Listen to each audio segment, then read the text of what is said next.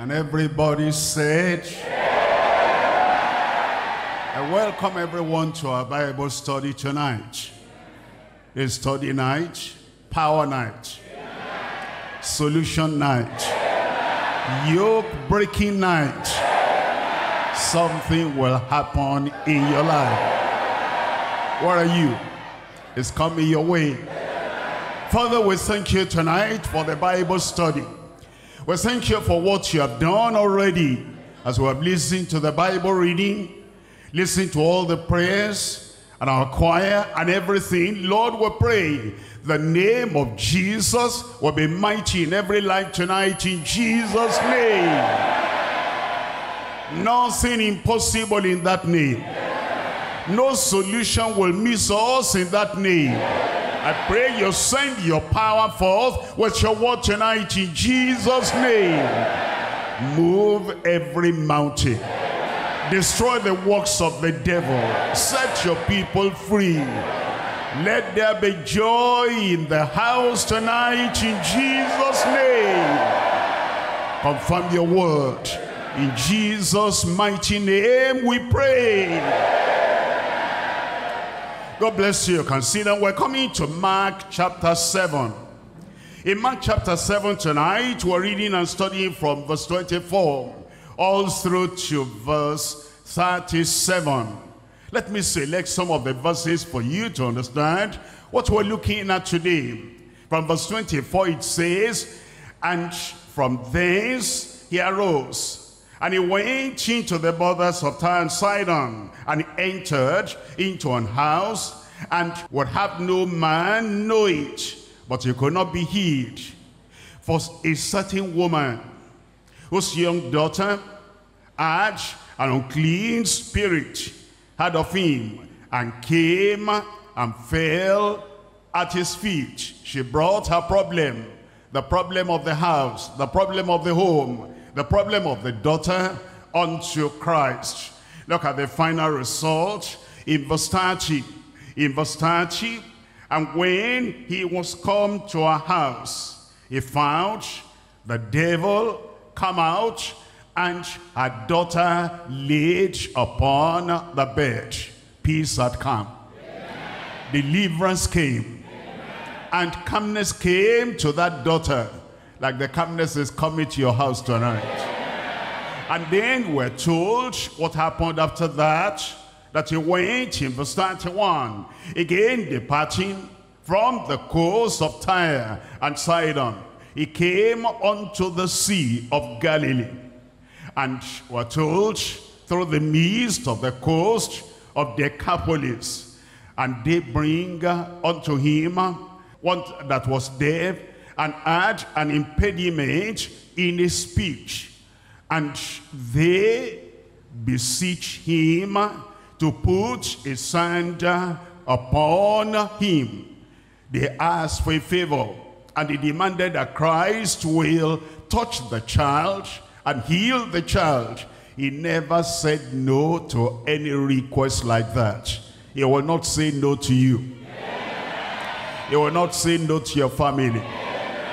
They'll not say no to your neighbors. Look at the final result, verse 37. In verse 37, and they were beyond measure astonished. And they said, he had done all things well.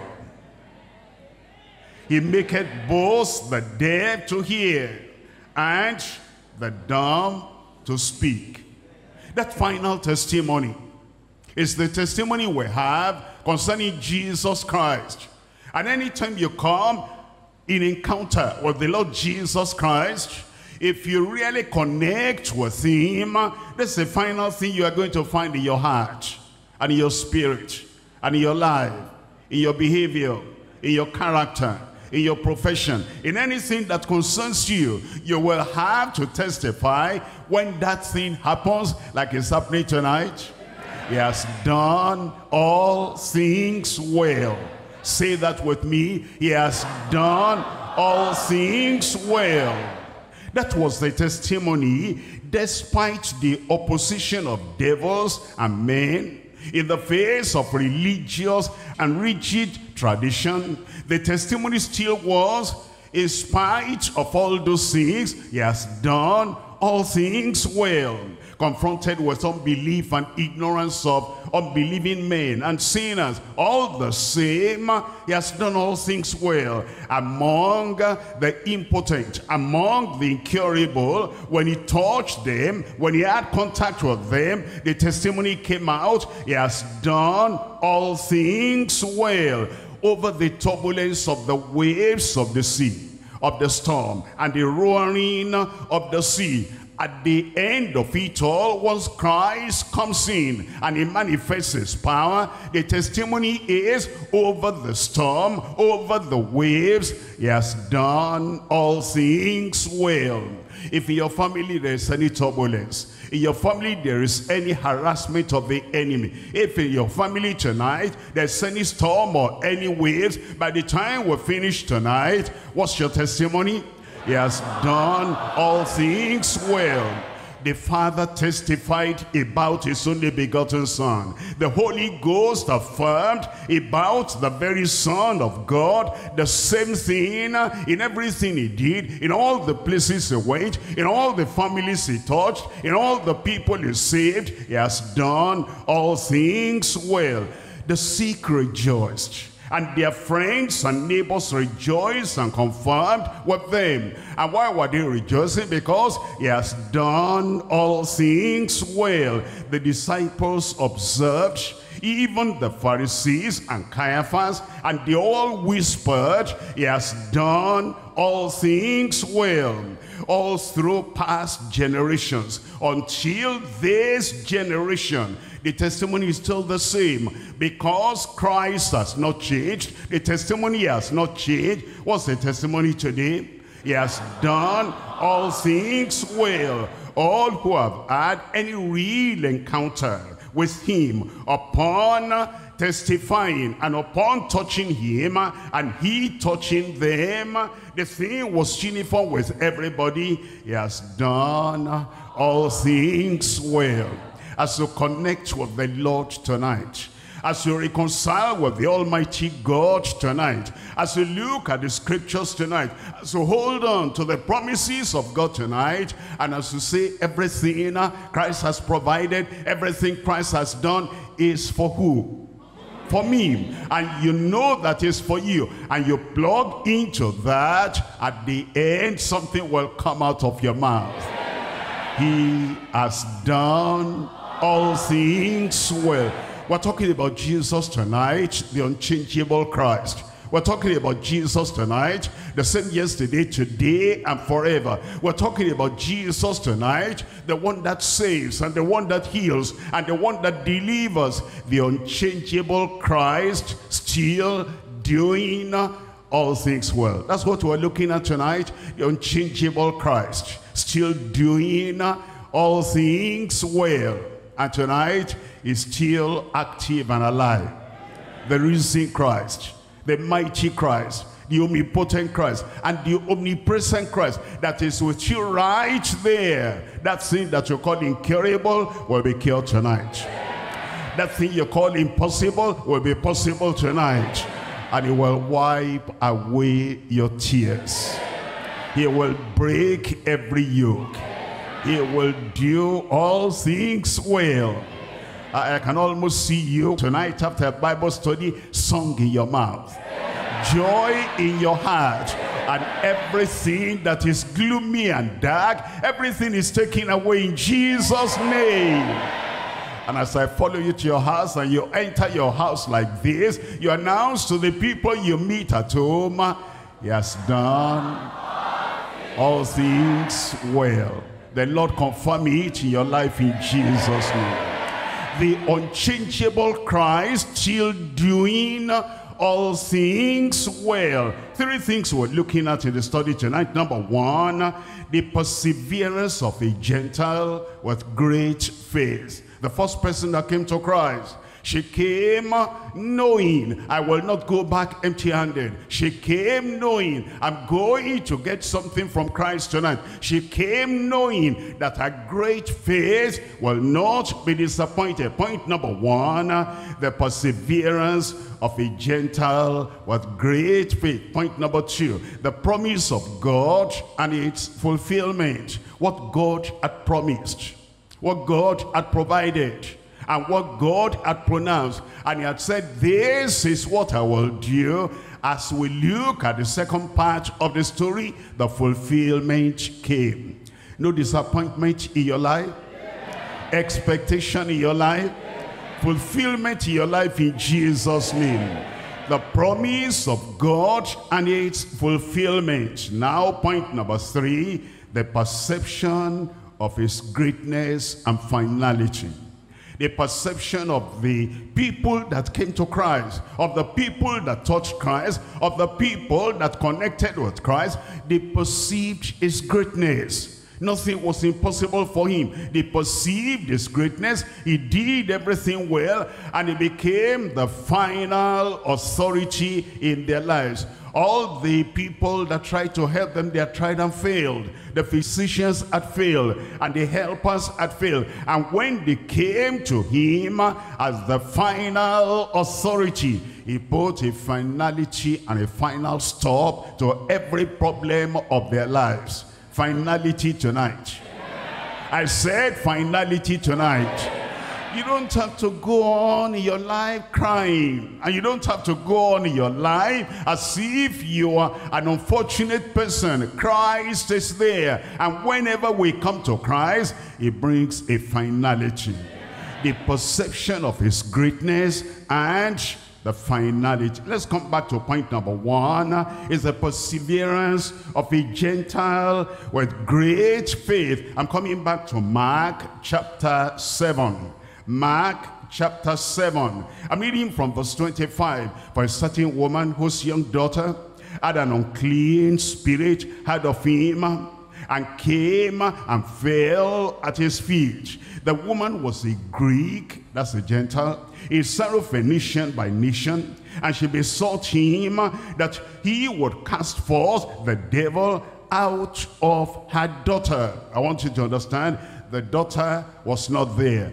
The Lord does not need a physical contact before that blessing can pass on to you. Even at a distance, even while you are far away, watching where you are watching now, as the word comes forth and the name of Christ comes forth, you are delivered in Jesus' name. And so she came alone. She didn't bring the child. Maybe the child was too violent or so troubled and traumatic so that she could not bring that girl. But all the same, power will touch her where she is. But Jesus said unto her, let the children first be filled, for it is not me to take the children's bread and cast it to dogs. Understand what Jesus was saying? He said, the children of Israel, they were the children of the kingdom. And the promises and the provision belonged unto them. The Gentiles were like dogs. And it was not right to give the children's bread unto dogs. What Jesus said was true. All have sinned and come short of the glory of God. But the Gentiles have sinned further, and they have made themselves dogs, unclean, unacceptable in the sight of the Almighty God. And so Jesus told the truth. And the woman understood the truth. And the woman did not say, do you mean I'm a dog? Do you mean I'm not acceptable? Do you mean I'm a rejected Gentile? Okay, if that's the way Jesus feels, and he is accommodating all the ideas of the Jewish people, bye-bye, I don't have anything to do with you. That woman was wise. You'll be a wise woman. You'll be a wise man. And what you have come for, if you are wise and you keep staying, you will get. Look at verse 28. And she answered and said, yes, Lord. Don't ever contradict the Lord. Whatever he says you're a sinner. Yes, Lord. It says you're unclean. Yes, Lord. It says you are not qualified by yourself to enter the kingdom of God. Yes, Lord. It says you are powerless. It says you are impotent. And it says all your righteousness is as filthy rags. Don't argue. Yes, Lord. Somebody there say, yes, Lord. Yes, Lord. She said, yes, Lord. But she didn't stop there yet. The dogs under the table eat of the children's crumbs. Wonderful. That's wisdom. The Lord will give you wisdom. Amen. The wisdom to pray, the wisdom to ask the Lord, and the wisdom to demand what you need, and it will be given unto you. Look at verse 29. And he said unto her, for this saying, go thy way, the devil is gone out of thy daughter. For that saying, for the proper prayer and for the proper answer, that devil is gone from the daughter. And then it says in verse 30, and when she was come to her house, she found the devil gone out. That's what you'll find. I said that's what you'll find. And her daughter laid upon the bed. Let me read a full account to you in Matthew chapter 15. The same story, but Matthew writes with some details. You know, Matthew was a tax collector, and he used to keep records, and he wrote everything and has given us the details here.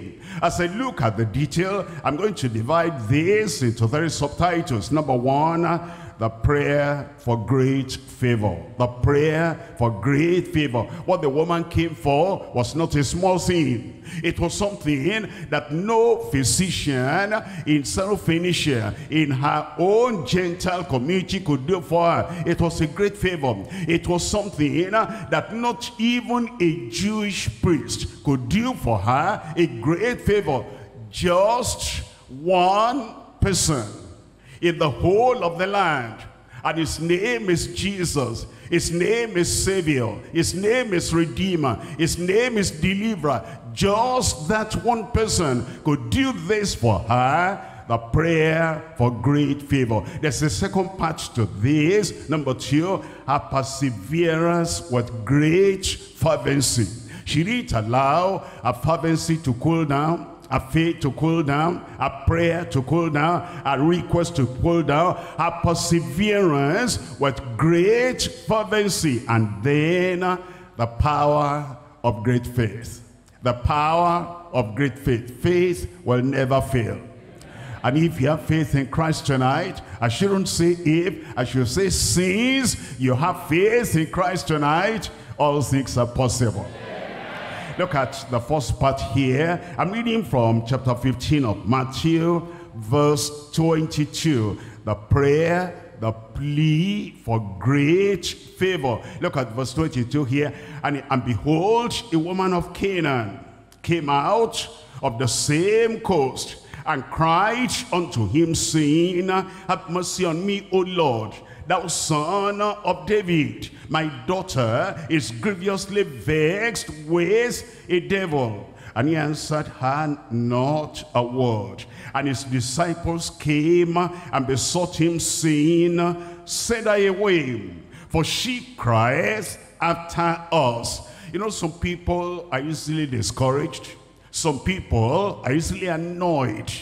And they feel, what kind of insult is this? I came all the way from the coast of Tyre and Sidon, and I'm pleading, thou son of David. I'm not asking you, Peter. I'm not asking you, John. I'm not asking you, James. I'm asking the Lord. And it's the Lord for all. It's Lord for everyone. He's the Son of God and the Son of David. And he is not only for the Jews, it's for the Gentiles. Even the Old Testament said so. And I'm asking the Lord, and you are telling the Lord to send me away. All right, if that's your attitude, take your Jesus and monopolize him. Take your Jesus and do anything you want to do with him. Bye-bye, I'm going. Some people, they wear their temper on their sleeves, and they're easily annoyed But this woman said, no, I came for something. I'm going to get what I came for.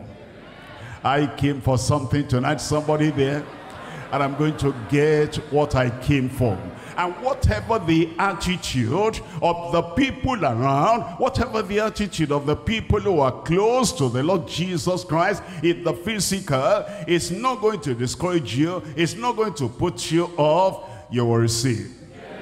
Somebody there said, you will receive. And then look at verse 24. But he answered and said, I am not sent but unto the house of the lost sheep of the house of Israel. That woman had that, but he that said she did not hear. Verse 25, then came she and worshipped him, saying, Lord. He still called him Lord. He said, you are Lord. He said, you are Master. Whatever you're saying out of your divinity, out of your sovereignty. I accept that completely. And then she said, Lord, help me. He will help you tonight. And he answered and said, it is not meet, it is not right. Even if I wanted to do it, how can I do it? It is not right to take the children's bread and cast it to the dogs. That's a test of our faith. You will pass the test. You will not go back home empty-handed. You will not say, I'm annoyed. You will not say, I'm angry. You will not say, I'm disappointed. So that's the way they are. All those disciples near Christ, even Christ himself, look at what he's telling me, the prayer for great favor. As you come and you say, Lord, I will not be left out, you will not be left out. He will answer your prayer. All right, he will answer my prayer. Look at Matthew chapter 17. And we're reading from verse 15. In verse 15, Lord, have mercy on my son, for he is lunatic and so vexed, and oftentimes he falleth into the fire and oft into the water. And I brought him to thy disciples, and they could not cure him. Here is another case of a man pleading, of a man praying, of a man asking. The Lord Jesus had gone to the Mount of Transfiguration, and he went with Peter, James, and John. And the rest of the disciples, 9 of them remaining, they were there. And the man brought his son unto them. And he said, don't you have power? Have you not received? Has he not delegated his authority and power unto you? All right, here is my boy. Here is my only son.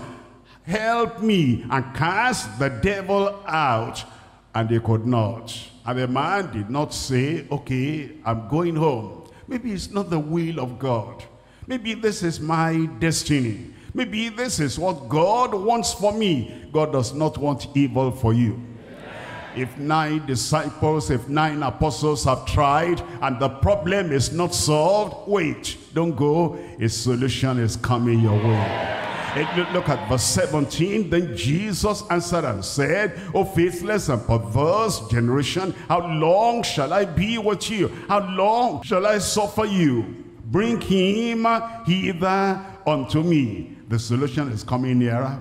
And Jesus rebuked the devil, and he departed out of him, and the child was cured from that very hour. The child was cured from that very hour.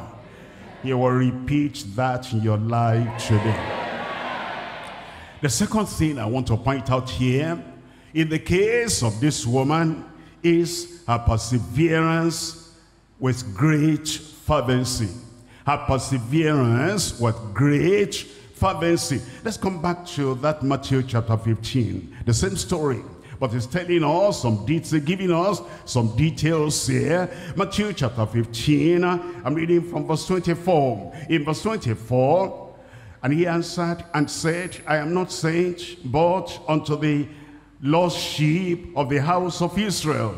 Then came she, after Jesus had said that, You see, there are some people, they're looking for the promises of God. Maybe I get this promise that will solve my problem. I get that promise that will solve my problem. The problem of sin in somebody's life, the problem of sickness in somebody's life, and the problem of evil spirit in somebody's life, and the problem of suffering in somebody's life, the problem of society heaping a lot of things on you. I'm looking for a promise, and you cannot find a promise. And you ransack and you search all through the Bible, and you cannot point your finger on this, the promise that addresses my problem. Look at this woman. The woman did not have any promise that she can lay hold on to. And Jesus said, you don't have your promise, you don't have your provision, what can I do for you? I'm sent only to the lost sheep of the house of Israel. And all the same she came. Such people will never be disappointed.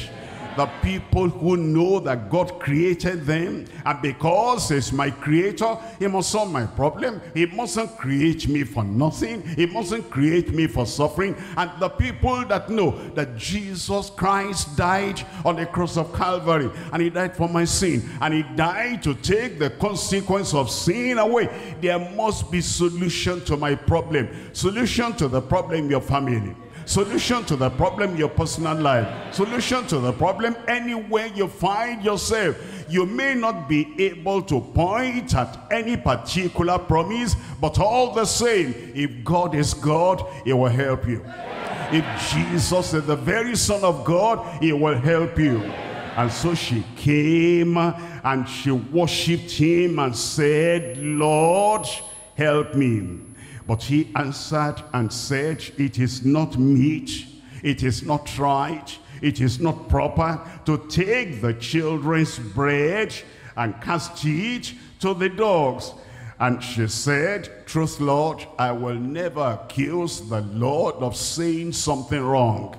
Everything you say, my Lord, is true. Everything you say, my Lord, is factual. There are people that call Jesus Lord, and then they get angry at Him. God, what are you looking at? Jesus, what are you looking at? Why have you done this? Why have you not done this? Why is this happening? Why is this happening? And they accuse the Lord. They almost get to the border of blasphemy. And they say, Jesus is Lord and Jesus is Savior, but I cannot understand why this happened and why this happened and why that happened.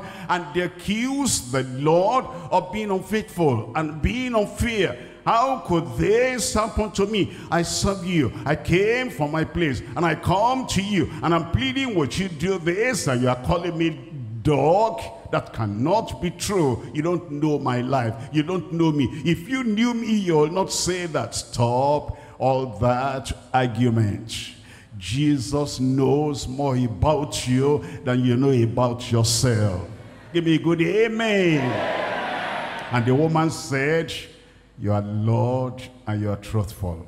If you can say in your life, anything happening, the rain falling, the storm roaring, and the mountains moving, and all in-laws are saying this and saying that, every accusation is coming to you, and they're saying, she goes to deeper life, he goes to deeper life, but look at this and look at this, she's not clean, she's not all right. And then you go to Jesus and say, Jesus, why? Is it Jesus making them to talk to you like that? No.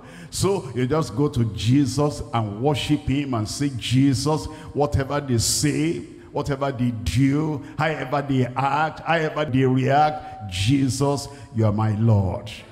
Somebody there, Jesus, you are my Lord. And Jesus, you're always truthful. You are not far from your miracle.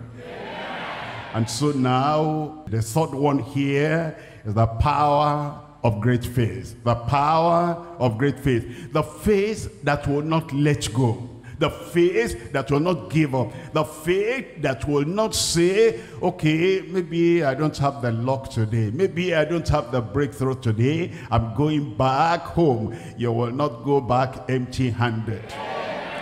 Didn't you come for something? Get what you came for before you go. Don't go, don't go. Remain until that thing from heaven drops upon your life and it is coming your way.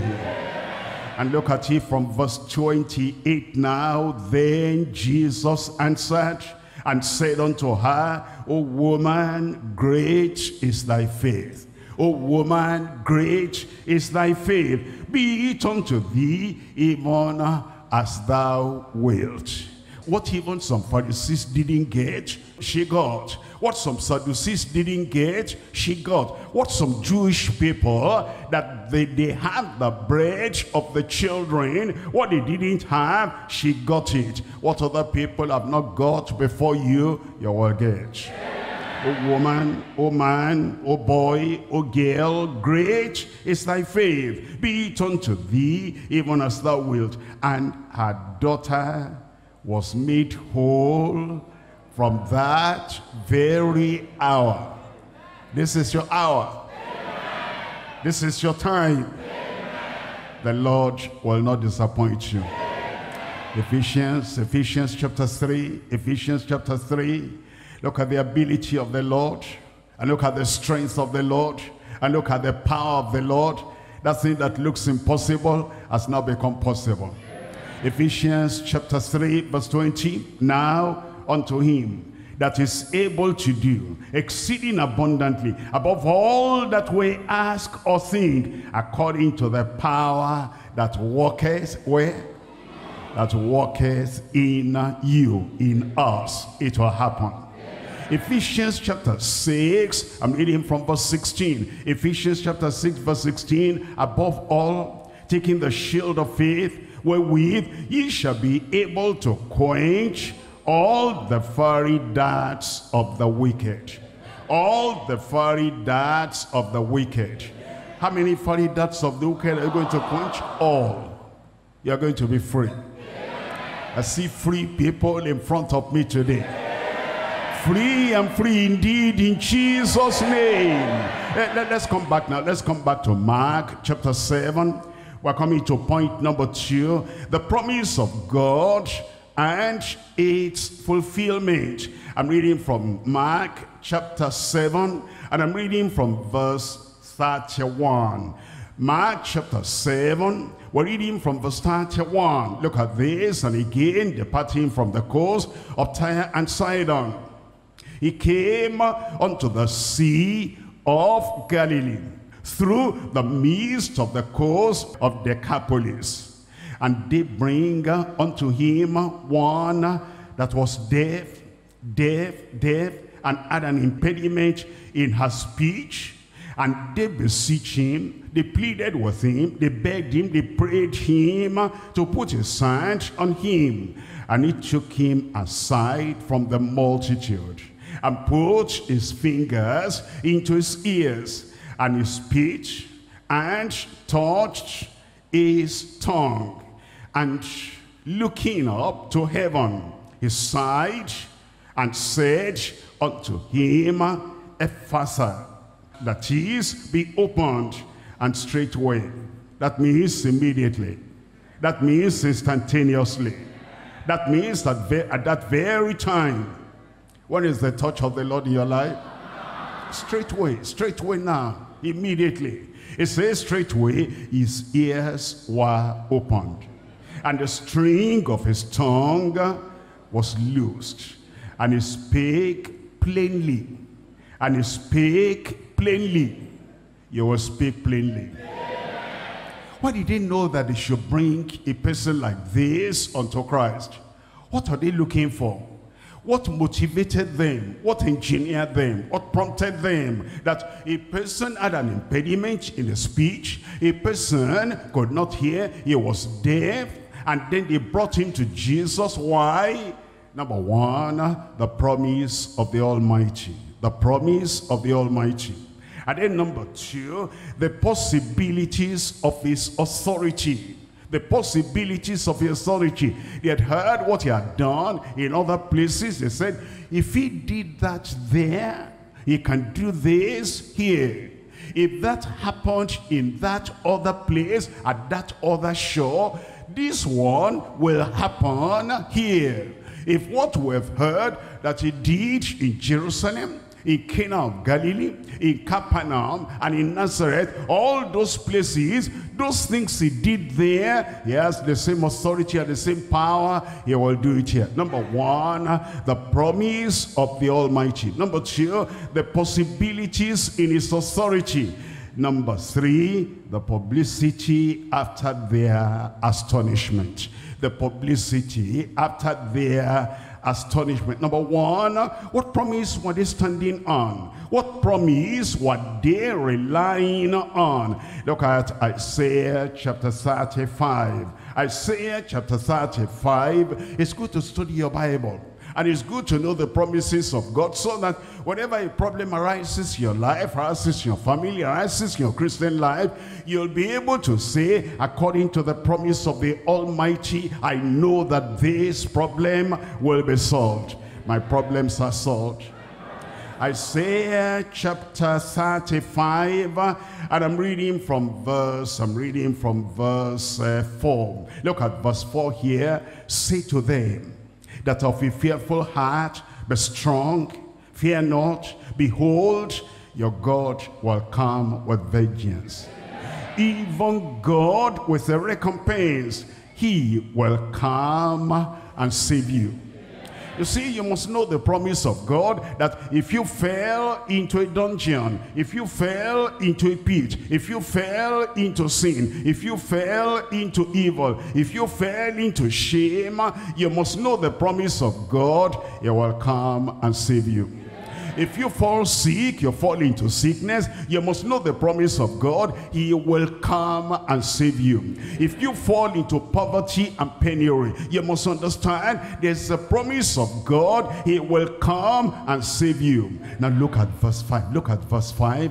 Then the eyes of the blind shall be opened. Look at that. Look at the promise. This promise was tucked away there, and those people, they knew. Because of the promise of the Almighty, Christ is here. It's the fulfillment of that promise. Let's take this person to him. The eyes of the blind shall be opened, and the ears of the deaf shall be unstopped. That's why they came. That's why they came. They knew the promise was there. And because of that promise, that's why they came. The promise of the Almighty. We're looking at Isaiah chapter 29. Isaiah chapter 29.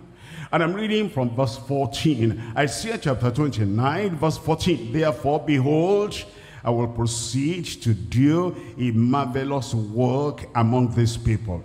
Even a marvelous work and a wonder, for the wisdom of the wise men shall perish, and the understanding of their prudent men shall be hid. Look at verse 18. In verse 18, in that day when I do the wonder, in that day when I bring the wonder worker, the miracle worker, in that day when I send my only begotten son, in that day shall the deaf hear the words of the book.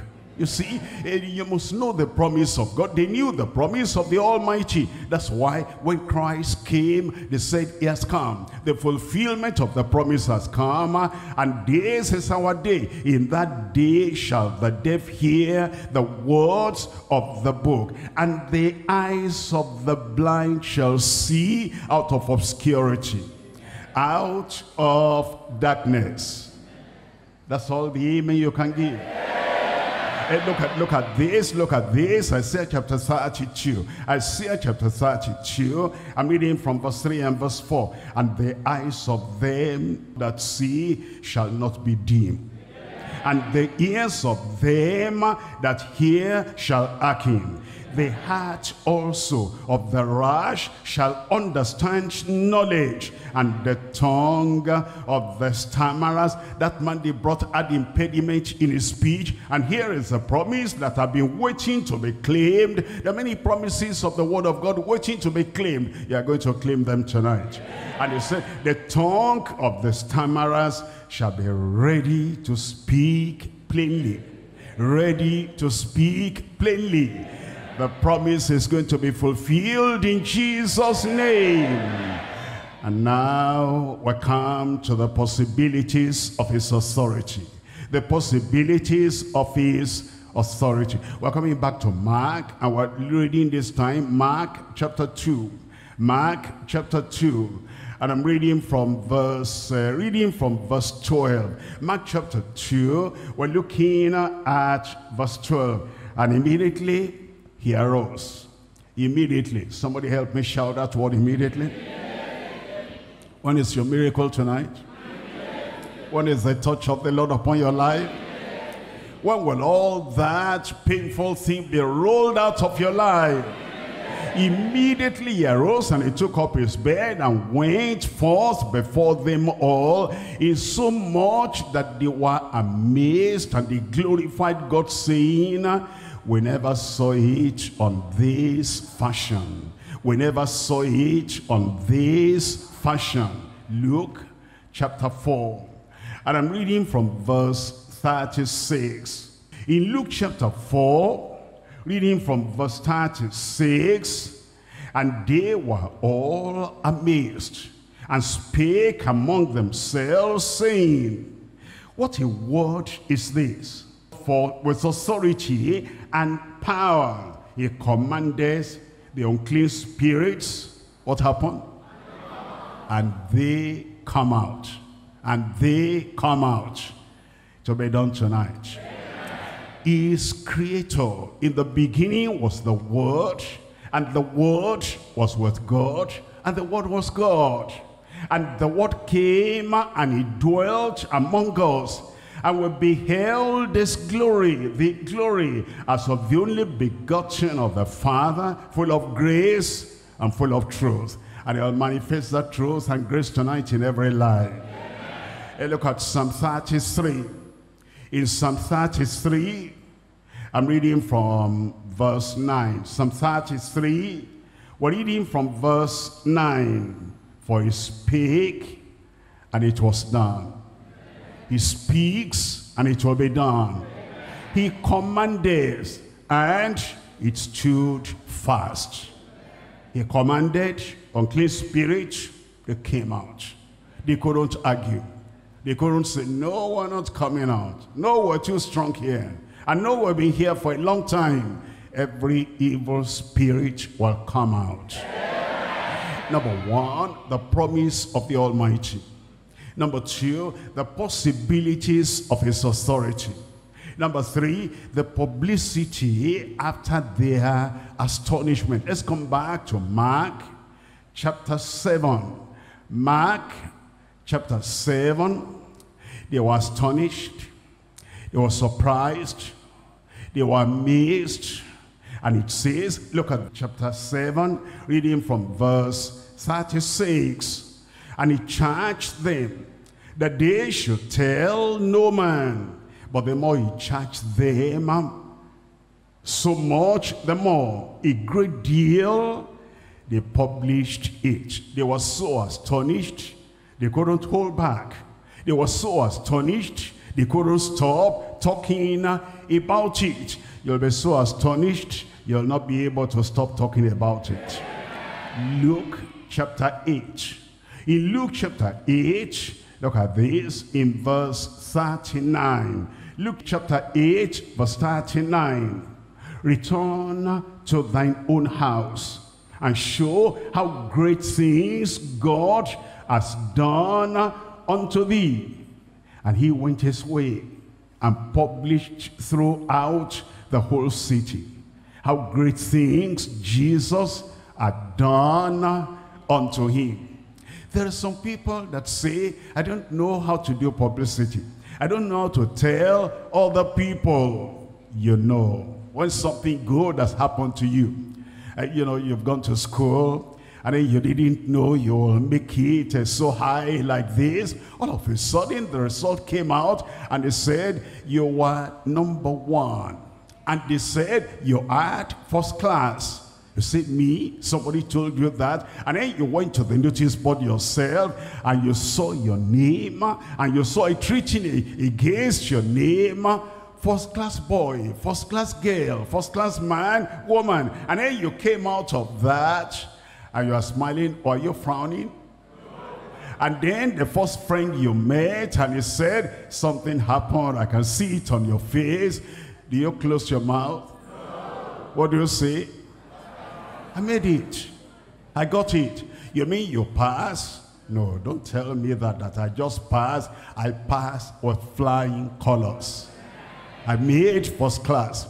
You are going to make first class. In faith, first class. In miracle, first class. In moving your mountain, first class. And in the blessings the Lord is going to give unto you, first class miracle, first class blessing, and first class breakthrough in your life in Jesus' name. And when that has happened, you will not say, I don't know how to talk about it. You will talk. You will publicize. And you will do it with joy. You will do it with excitement. Look at verse 40 of that passage. And it came to pass that when Jesus was returned, the people gladly received him, for they were all waiting for him. We'll talk about Christ. We'll talk about the gospel.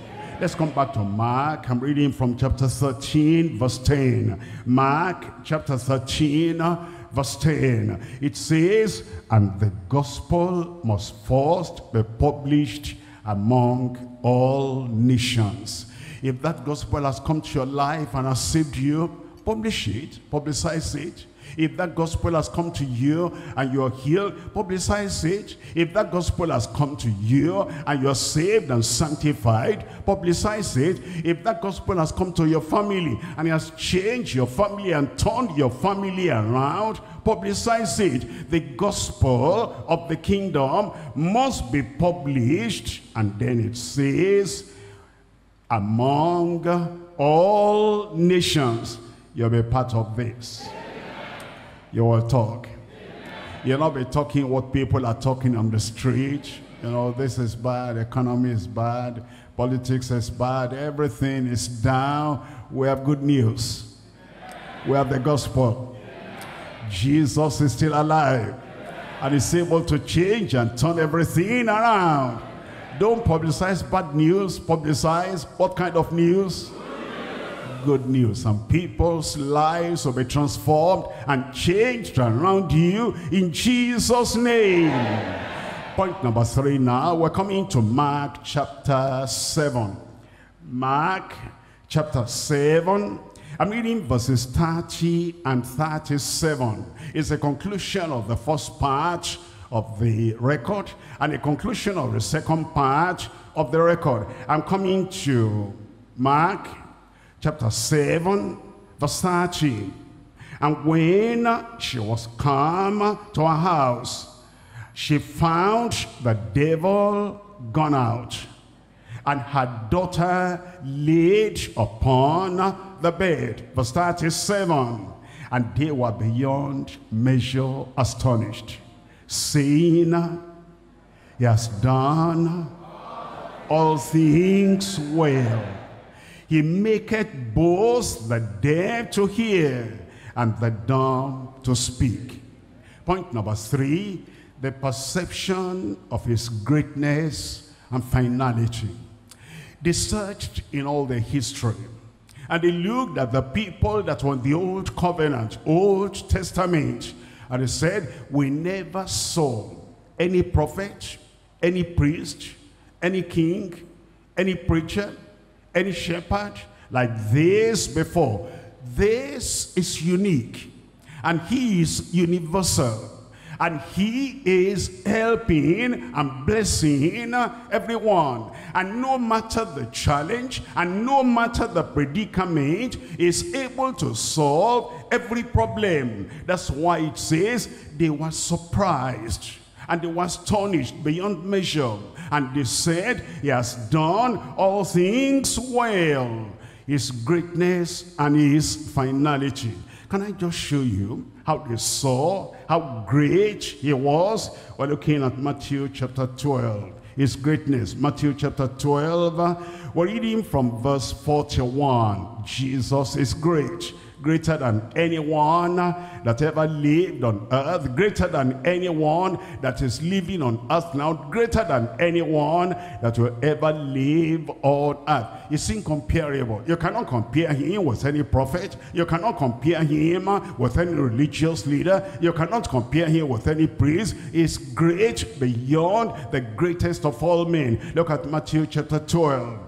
Matthew chapter 12, I'm reading from verse 41. The men of Nineveh shall rise in judgment with this generation, and shall condemn it, because they, the men of Nineveh, repented at the preaching of Jonas, and behold, a greater than Jonas is here.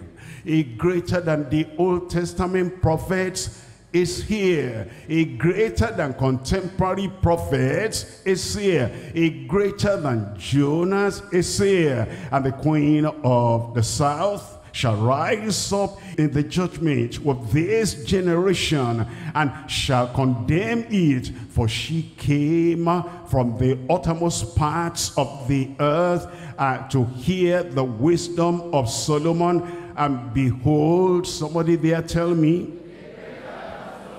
a greater than Solomon is here. You think about all the kings. No king in the Old Testament was as rich as Solomon, was as wise as Solomon, and yet in his greatness he wasn't up to the level in any way of the Lord Jesus Christ. A greater than Solomon is here. They recognized and they appreciated and they publicized the greatness of the Lord Jesus Christ. We're looking at Luke chapter 7. Luke chapter 7, and I'm reading from verse 12. Luke chapter 7, we're reading from verse 12. The perception of his greatness and the perception of his finality. Look at this, look at this. In Luke chapter 7, reading from verse 12. Now, when he came near the gate of the city, behold, there was a dead man carried out, the only son of his mother, and she was a widow. And much people of the city was with her. And when the Lord saw her, he had compassion on her. His compassion is on you tonight. And said unto her, weep not tonight, the problems are over. And he came and touched the bier, the coffin, and they that bare him stood still. And he said, young man, I say unto thee, tell me, arise. And he that was dead sat up and began to speak, and delivered him to his mother. Look at verse 16. And there came a fear on all, and they glorified God, saying, what did they say? A great prophet is risen up among us, and that God has visited his people. He showed everybody that he was greater than anyone that had ever been before him. The greatest of all, the perception of his greatness and finality. Look at John chapter 8. John chapter 8. I read from verse 53. John chapter 8, verse 53. Art thou greater than our father Abraham, which is dead, and the prophets are dead? Who makest thou thyself?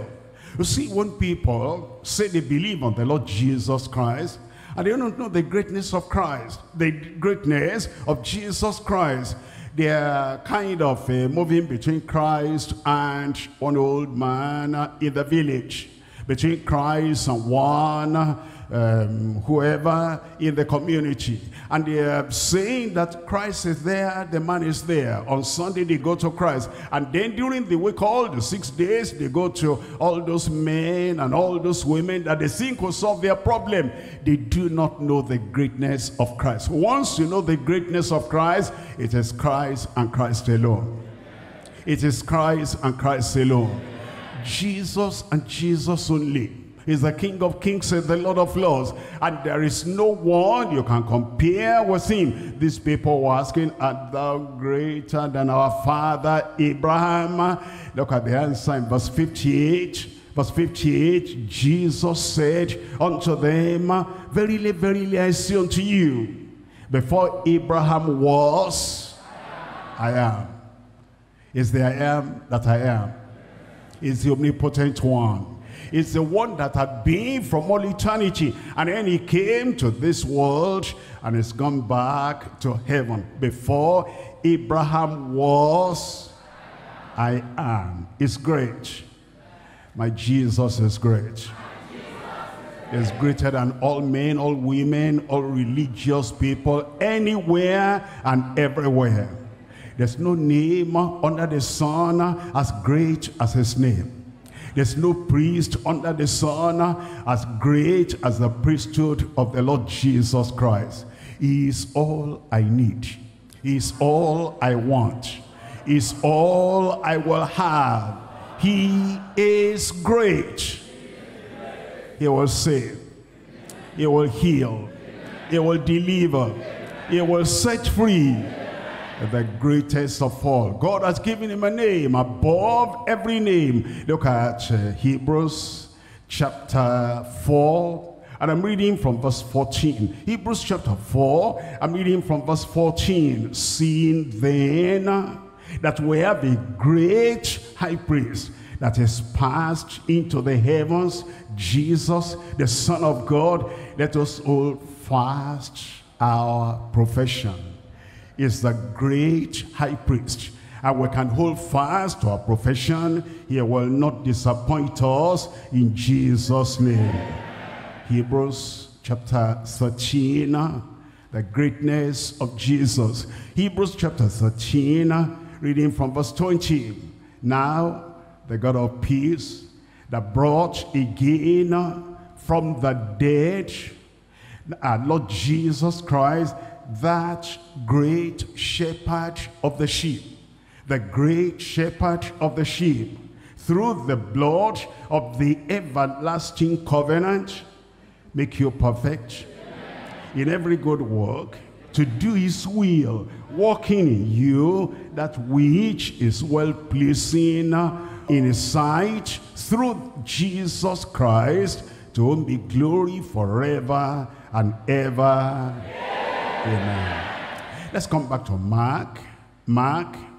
I'm reading chapter 7, and I'm reading from verse 37. And they were beyond measure astonished, saying, he has done all things well. How could they say that? They looked at everything Jesus meant, everything Jesus did, and this particular thing he had done here, and they couldn't resist that testimony. And he said, he has done all things well. Number one, he has cured the most incurable.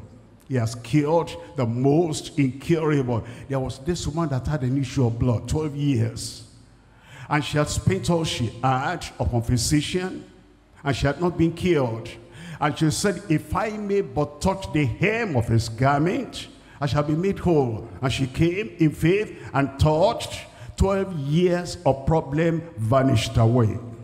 Because he cured the most incurable. That's why they said, it's done all things well. Number two, he saved the vilest of sinners. And he's able to save tonight. Save the vilest of sinners. Look at the woman, she was so sinful, and she was burdened by the load of her sin. And she was weeping and weeping and weeping and wiping the tears off the feet of Jesus Christ. And Jesus said, thy sins which are many are all forgiven. Your sins which are many are all forgiven. Forgiveness available tonight. It's not like, other preachers, other people, other founders. And he is the Savior. And he came to save us from all our sins. Number 3, he cleansed the most defiled and unclean person. If you are so unclean and so defiled in your conscience, in your mind, and you are polluted, and even it affects your face, the leper came and he said, I know I'm unclean, and I know I'm defiled. I know I'm the most wretched person in this community and in this nation. If thou wilt, thou canst make me clean. And Jesus stretched forth his hand, and he opened his mouth and said, I will be thou clean. That's what he did. Nobody had ever done that with a single word like that. It will happen tonight. Number 4, he transformed the most avaricious man among all men. Avaricious, the most greedy. Zacchaeus was greedy, was avaricious, and was covetous. It's like anytime he saw people having anything left, he must grab. But then he met Jesus. You meet Jesus tonight, all greed will vanish away. You meet Jesus tonight, all covetousness will vanish away, because he is the one able to transform the most avaricious among men. And when he met Jesus, he said, Jesus, I've seen you now. Covetousness is gone. Avarice is gone. Greed is gone. Half of my good I give to the poor. And if I've taken anything by wrong accusation, I restore to them fourfold. And Jesus said, this day is salvation come into this house. You will take salvation back home with you. Forgiveness back with you. Freedom back with you. Number 5, he converted the hardest of all men. He converted the hardest of all men. What other people are not able to do. Here is Saul, and he was going from Jerusalem to Damascus, and he said, anybody I find of this way, I will arrest him. I will imprison him. I'm going to wipe out Christianity, this religion of the way of the Nazarene. I'm going to wipe it out. And while it was going on the way, the light shone from heaven. The light will shine across your pathway. It was like the light of the sun. It fell on the ground. And then the Lord Jesus said, Saul, Saul. He knows your name tonight. He knows your heart tonight. He knows your need tonight, and he knows how he's going to change you tonight, because he will change you. He will do what no other person can do. And what you have not been able to do for yourself, he will do it for you in Jesus' name. Saul, Saul, why persecutest thou me? Who art thou, Lord? And he said, I'm Jesus, whom thou persecutest. It is hard for thee to kick against the pricks. That man was instantaneously converted and said, Lord, what will you have me do? And he became a follower of the Lord Jesus Christ. Who can change a hardened person like that? Who can change an injurious person like that? Who can change a kind of sinner that was reaching in a sin like that? Only Jesus. He will do it in your life. Why did he say he has done all things well? Number 6, he tamed the most violent of all men. He tamed the most violent of all men. The man is coming from the tomb, and the man is hurting himself, and the man is wanting to kill himself, and he had bound him with chain and with fetters. He broke the chains and all the fetters, and then he saw Jesus, and he knelt down, and he worshipped him, and then he said, what have I got to deal with you? And Jesus said, how many of you evil spirits are there controlling this man, driving him, scattering his head, and driving him here and there? And he said, a legion. And he said, go out. In one word, they came out. Tell me how you can remain the same. Tell me how the miracle will not happen in your life. It will happen. When you meet Jesus Christ, he will tame the most violent of all men. Maybe you say, I just cannot help it. Once something happens at home, I get irritated. Whatever I get in my hand, I use it to smash the wife or to smash my children. I don't know. And then when it comes down, my eyes are opened. I'm crying. And I say, why have I done that? You came to the right place tonight. The Lord will change and transform and calm the most violent of all tempers in Jesus' name. They said he's done all things well. Why did they say that? They want the stormy sea. And he stilled and quietened every storm with a word. Peace, be still. Everything came to a calm. In your life, whatever storm, whatever turbulence, whatever waves, whatever the roaring of the enemy, tonight, Jesus speaks to your situation. Peace, be still. Number 8, he enlightened the darkest of all hearts. This man was born blind, had not even seen the light of day until he met Jesus. And Jesus made clay, put on the eyes, go and wash. He obeyed. He came back seeing. Not only that he saw in the physical, he saw in the spiritual. And when the Pharisees said, give glory to God, we don't know about this man, he said, but why? There is a mystery that you don't know this man. And yet he opened my eyes. And since the world began, the man is enlightened already. Since the world began, we have never heard that anyone opened the eyes of one that was born blind. If this man were not of God, he could not have done this. They said, you were born blind. Are you teaching us? He became a teacher of the rulers in the synagogue. And Jesus had enlightened the darkest of hearts. He can do that today. That whatever ignorance we have in our hearts, he'll take everything away. Ignorance in religion, he'll take it away. Ignorance in worship, he'll take that away. Ignorance in normal things in life, he'll take that away in Jesus' name. He broke the strongest chains of habits. There are people that have their habits binding them like a chain, and they cannot help it. They just do it. And yet, it will break every fetter. He will break every chain. And every bad habit, he will take away from every life tonight in Jesus' name. He has done all things well. If any man be in Christ, is a new creature. Old things are passed away. In your life tonight, those old things will pass away. All things will become new. In my life, in my family, in the work of my hand, in my ministry, all things will become new. Listen to this. This had never happened until Christ came. Somebody was at the brink of hell.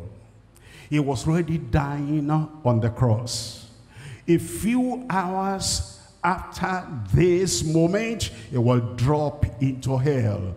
And Jesus took somebody at the brink of hell. He took him to heaven and said, today you will be with me in paradise. Nobody had ever done anything like that before. That somebody just about to drop into hell, Jesus took hold of him and said, come, let's go to heaven. Why will you perish? Why will you go to hell? When he says he can take somebody so near hell as if to drop into hell, he'll take that person to heaven. The Lord will not disappoint you. The Lord made invalids every which whole. Invalid, impotent, totally sick, totally paralyzed. That the man had been there 38 years. And Jesus simply asked, will you be made whole? And the man said, I have no man. I have no helper. When the angel comes and troubles the sea to take me there, before I get there, somebody else is there already. And Jesus said, rise up, take up your bed and walk. 38 years of problem was solved instantaneously. No wonder the people said, they were so surprised and they were so astonished, and they said, he has done all things well. Look at this, that Jesus wanted to change the whole world, and he picked up 12 unlearned, ignorant, unqualified men and sent them into the world. And now from that time, the Christian faith and the gospel had circled the whole globe. Only Jesus can do that, and take ignorant men, and take unlearned men, and take unqualified men, and send them forth and say, go and change the world. And now he's come to us today. He's going to take your life, and he's going to pick you up.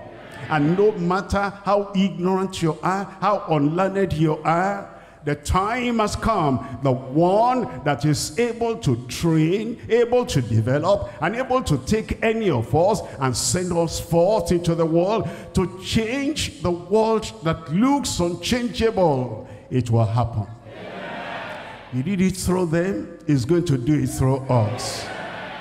And at last, from tonight, I said at last and from tonight, in your family, your personal life, in all your children, in your local church, in our church, in all our ministries, in everything you represent, in your place of work, and in your community, something will happen that will make everyone that sees you astonished. They'll be surprised about your life.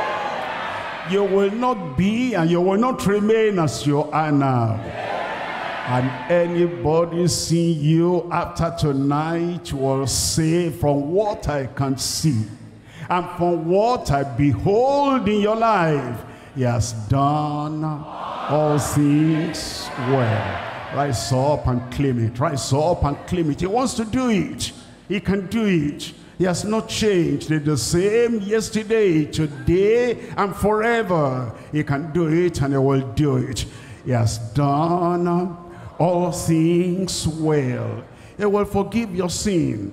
He specializes in that. He will take your guilt away, and he will take all the condemnation away. He will take your doubts away. You'll be so surprised, and you'll be so amazed that immediately, instantaneously, he will take everything away, and you will know in your conscience, you will know in your heart, he has done all things well.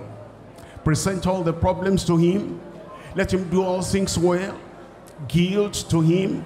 Let him forgive you. The condemnation to him. Let him take all those things away. And the habit that has been there for a long time, let him break that habit tonight. He can do it. He will do it. He has done all things well. The sorrow in your heart, the doubt in your heart, the unbelief in your heart, present it to him and let him do all things well.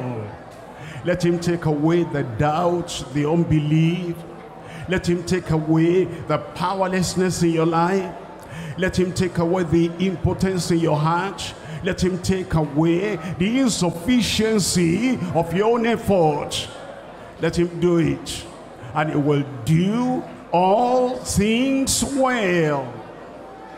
Tell him to forgive you, he will. Tell him to cleanse you, he will. Tell him to set you free, he will.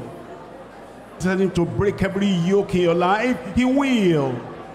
If you have been powerless to break a particular habit, bad habit, evil habit, Jesus is able. Tell him, he will. If you have been asking for salvation for such a long time, Lord save me, Lord save me, and you never had assurance, you never had conviction, you never had confidence, he is the Savior. He saves, he forgives, he sets free, he washes whiter than snow. Tonight is your night. Tell him, he'll forgive, he'll set you free. You'll be amazed, you'll be surprised. He has done all things well. He is the sanctifier, he is the purifier, he is the one that takes away that root of sin out of your heart. What can he not do? Don't charge Christ with impossibility. He can. He will. He has the power to break that yoke of sin. He'll set you free, free, free indeed. He sanctifies. He purifies. He empowers. You feel weak, he can baptize you in the Holy Ghost, fill you with the Holy Ghost, immerse you in the Holy Ghost. Power from on high. You shall receive power after the Holy Ghost has come upon you. And ye shall be witnesses unto me, both in Jerusalem and Judea, Samaria, to the uttermost part of the earth. He can, he will. Don't label Christ with impossibility. He can heal you. Of incurable disease, he can heal you. Of long-standing sickness, he can heal you. Of hereditary disease, it's been in the family, happened to so-and-so, happened to so-and-so, happened to so-and-so, and then it's coming your way. He can heal you tonight. You'll be amazed beyond measure, astonished beyond measure, and you will say, he has done all things well. Are you fearful? Are you timid? Some things that happened in your life that you're now afraid of this, afraid of that. Let him break that yoke of fear tonight and remove that yoke of fear from your life and give you the spirit of love and power and might. He can, he will, and your testimony will be, he has done all things well. Give him the chance to tame your life. Give him the chance to tame your character. Give him the chance to tame your conduct and to turn your life around. He can, he will. Anything undesirable in your heart, your character, in your conduct, in your relationships, your private life. Open the door tonight. Let Christ come in and do something that astonishes everyone in your community. They look at you and say, he has done all things well. Let him not pass you by tonight. Salvation is a definite Christian experience. Let him do it. Restoration from backsliding. The restoration of the prodigal son, the prodigal daughter, is a great work of grace. And he'll so turn your life around. Let him do it. Restoration. Restoration. He pardons every sin. He sets every captive free.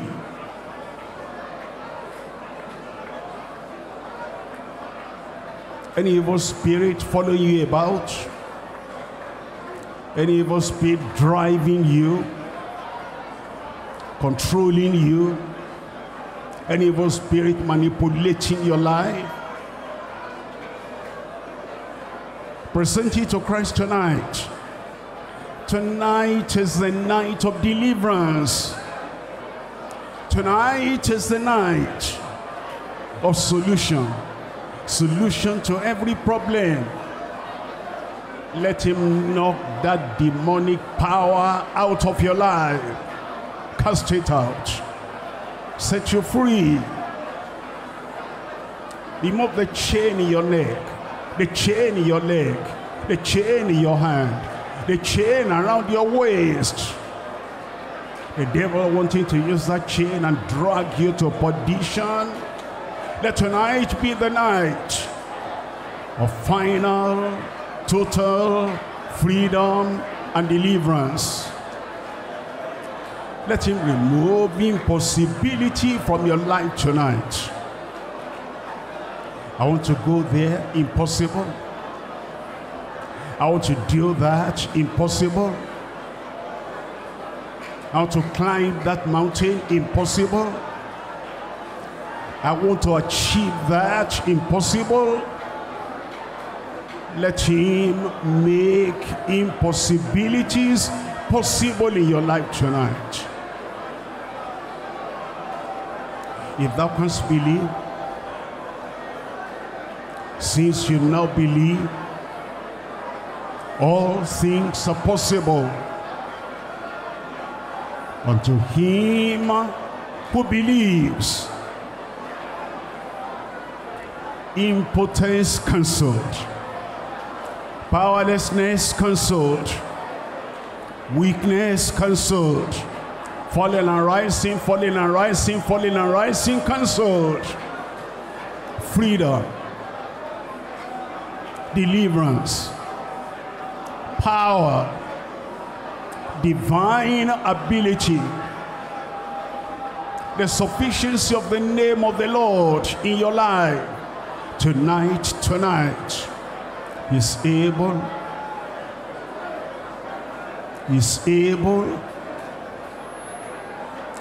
to save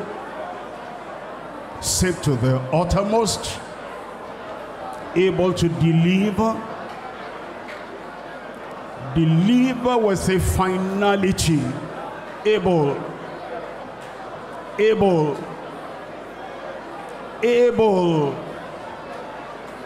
to bring solution to every problem of your life, able to take you from the brink of hell and to enter heaven with him, able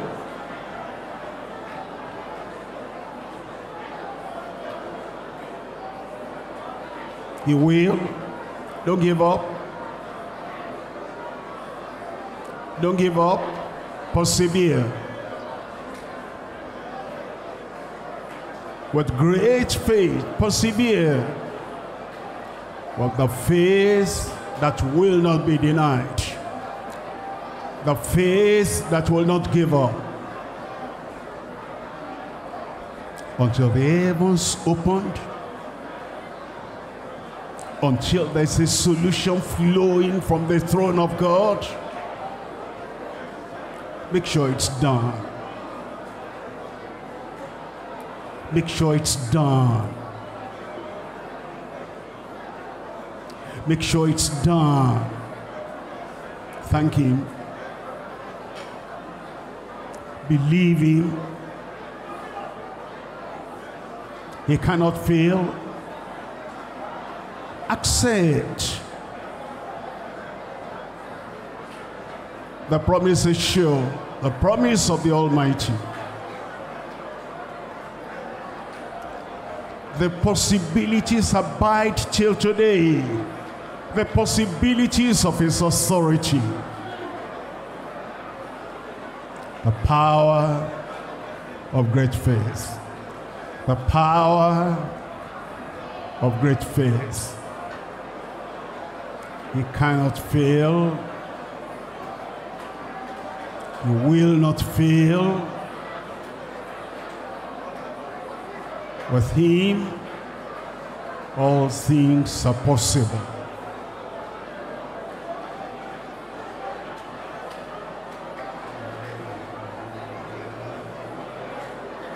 In Jesus' name we pray.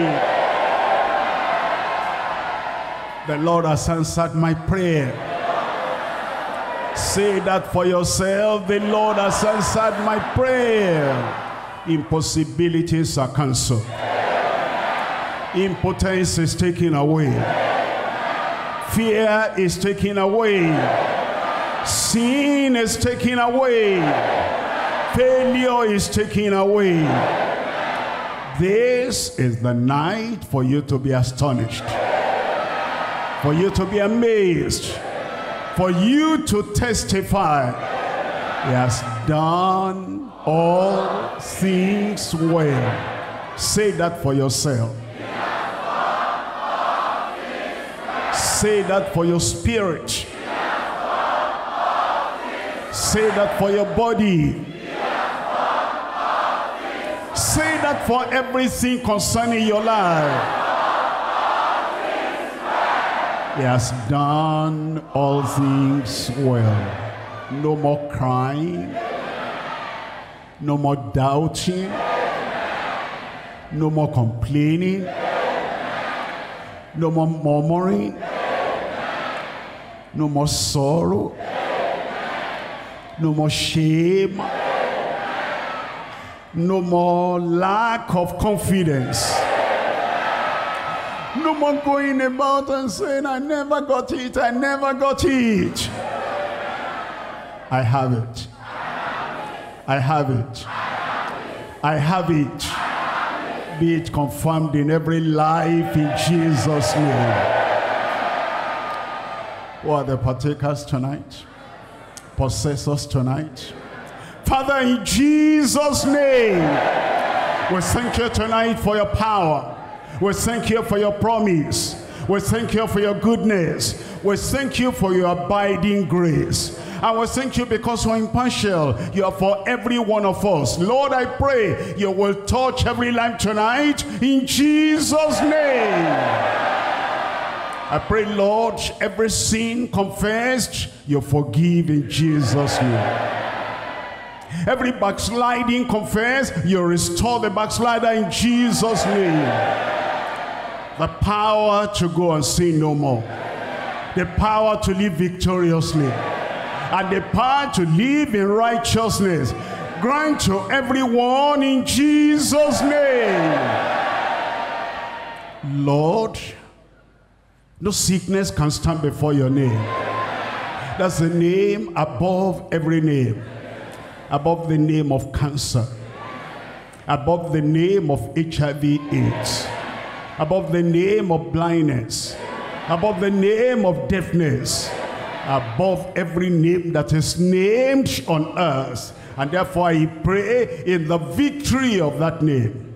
In the authority of that name. In the power of that name. Sickness, come out in Jesus' name.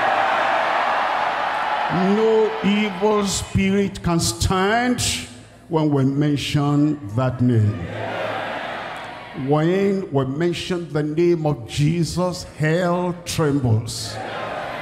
Heaven stands at attention, and the believers receive their miracle. And so, every sickness, every evil spirit, I command you, come out in Jesus' name. Lord, your people will not continue to live under the burden and the pressure and the oppression of impossibility. Impossibility in every life, I command, become possible in Jesus' name.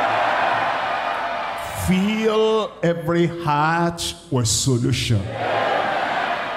Every heart with holiness. Every heart with your purity. Every life with your power. Every home with your joy. Every family with your happiness. And Lord, I pray everything your people have mentioned to you tonight, I pray let there be a confirmation. It is done. Your prayers are answered. Our prayers are answered. Let there be confirmation in your life that now in your life Christ has done all things well. Confirmation from heaven. Confirmation on earth. Confirmation in your soul. And as you go back home, the evidence and the witness of the Spirit of God in your heart, it is done. Well, thank you, Lord, because we know you have answered. In Jesus' name we pray. And everybody say, he has done. Say, he has done all things.